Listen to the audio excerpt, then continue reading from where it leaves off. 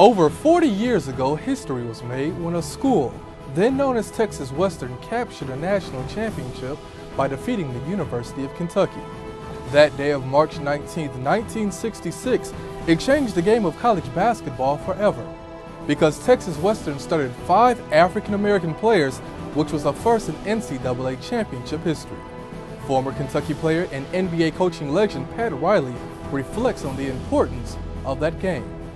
Bob McAdoo said to me about 1983, 84, when he was playing for the Lakers, we were talking about NCAA finals, and he said, you know, the game that Texas Western beat you guys, he says, was a game that sort of convinced me that it was okay for me to go to the school in the South.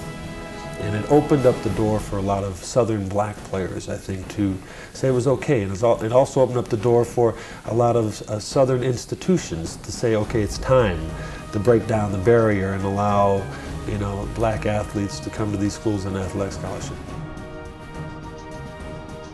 The 2006 film entitled Glory Road was based on the story of that 1966 Texas Western team. With your Black History Fact, I'm Nicholas Love.